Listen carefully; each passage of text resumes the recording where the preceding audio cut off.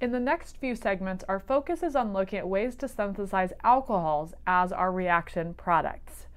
In our first unit, an introduction to this, we're going to look at synthesizing alcohols from alkenes. This is a review of segments numbers 65 through 67.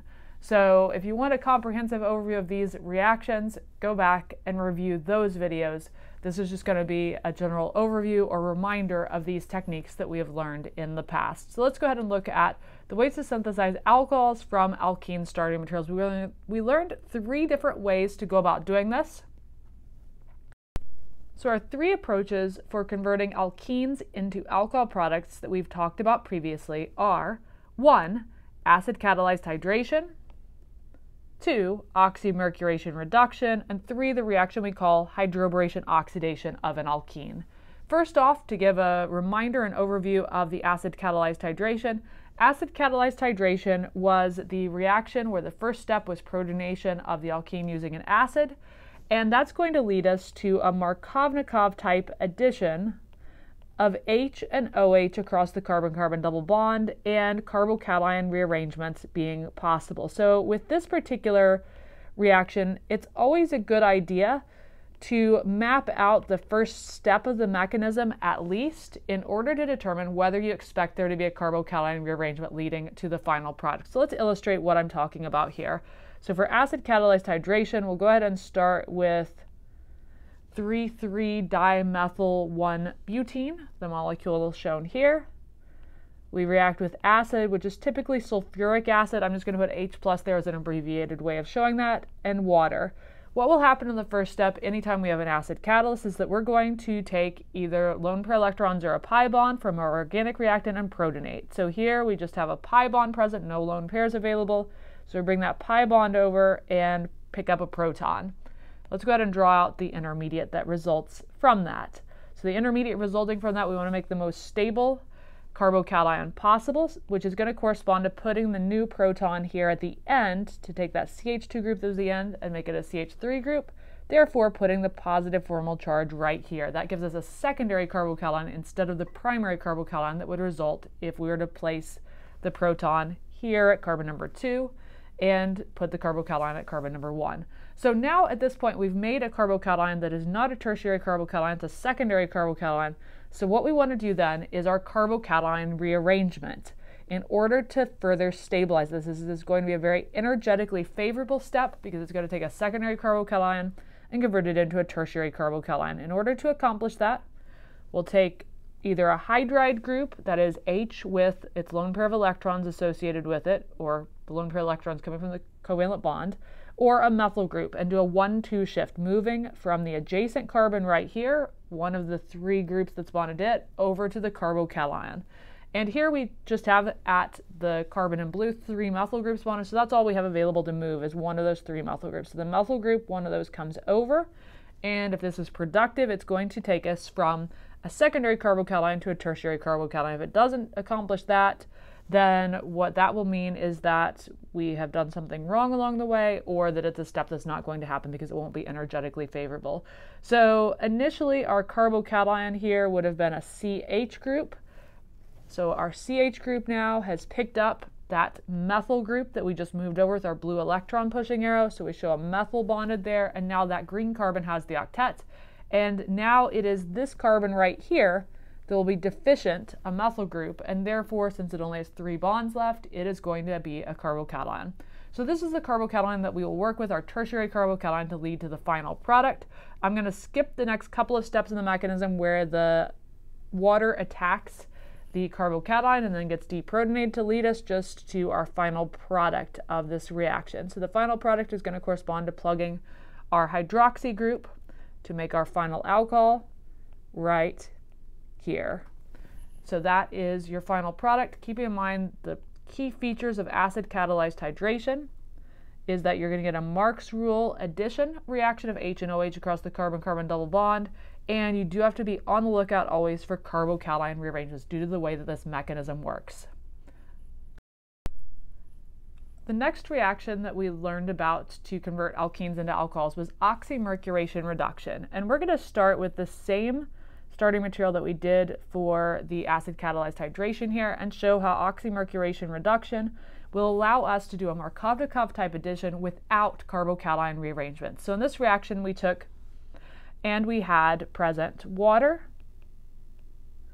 as well as our oxymercuration reagent, which was mercury bonded to two O acetyl groups. So in the mechanism for this reaction at the first step, what happens is that our pi electrons come over and those form a bond to the mercury metal because that's an electron deficient atom due to the fact that there's electron withdrawing oxygen atoms bonded here and here. And one of those two oxygen atoms breaks away, like so, and that will give us our intermediates that is then going to be stabilized by resonance. And this resonance is going to be the cause of why, when we are dealing with oxymercuration reduction, we don't have carbocation rearrangements taking place. So let's go ahead and draw that intermediate out, corresponding to having a new bond formed between mercury and our carbon atom of what was originally the alkene. So we go like this, and this would put a positive formal charge right here, but then by resonance we can show that we can take a lone pair of electrons from the mercury, bring that down to create a three-membered ring bridge within the molecule.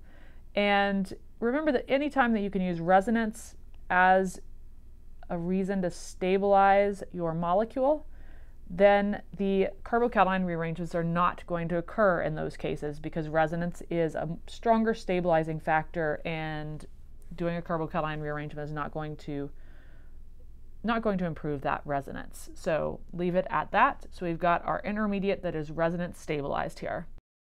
What happens from there then is that the water that's present in the reaction mixture acts as a nucleophile to attack an electrophilic carbon atom from that three-membered ring.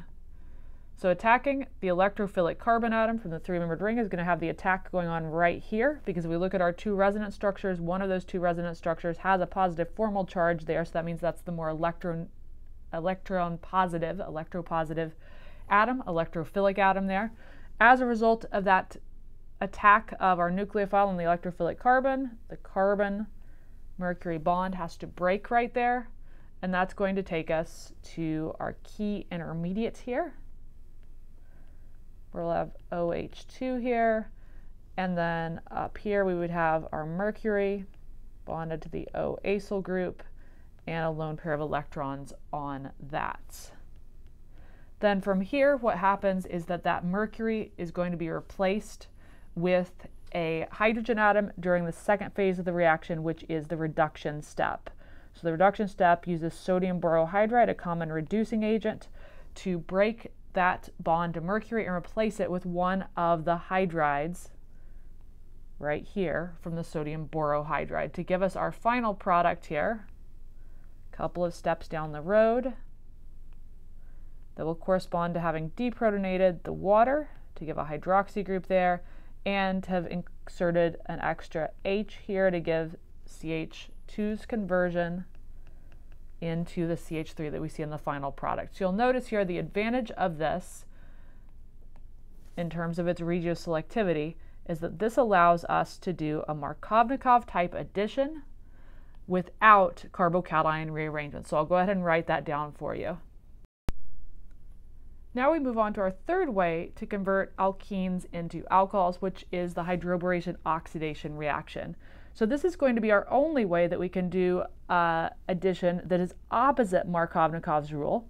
So it's going to give us opposite Mark's addition of H and OH without carbocation rearrangements, because there is no carbocation in this mechanism. So no carbocation rearrangement because there simply isn't one occurring within the mechanism for this reaction if we were to look at the mechanism for this. So going opposite Mark's rule without carbocation rearrangement, we can decipher what the product would be of this reaction.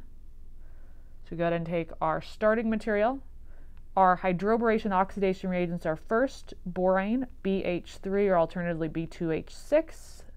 Secondly, for the oxidation step, we use peroxide, H2O2, and sodium hydroxide as a base there. And so what's going to happen in drawing out the final product of this is go opposite Mark's rule, which means the OH is going to add to the less substituted carbon. The H adds to the more substituted carbon. So that means that right here where we had a CH group to start with is where we picked up the H to give CH2. And over here at the end where we had CH2 to start with is where we're going to pick up that hydroxy group. So this is our only option for doing the formation of an alcohol going opposite Markovnikov's rule. The oxymercuration-reduction and acid-catalyzed hydration both follow Mark's rule. So these are going to be three ways that we can go about converting alkenes into alcohols that we've already looked at and we're just reviewing here. Now in the next units, we're going to look at new ways to go about synthesizing alcohols as our reaction products.